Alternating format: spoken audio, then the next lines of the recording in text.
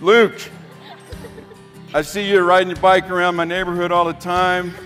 This church really got started when I started doing when COVID hit, and I was a pastor at New Life, and I started preaching little sermons to our neighborhood. You guys would come to my driveway, and I would do these 10-minute social distance sermons, and Luke and Leah would bring their bikes. Luke, it's such an honor to baptize you today.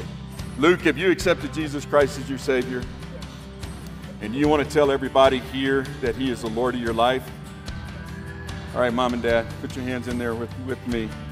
Luke, on the basis of your profession of faith and in obedience to God's Word, we baptize you, your church family, and your parents, in the name of the Father, and the Son, and the Holy Spirit. Oh, I'm born again.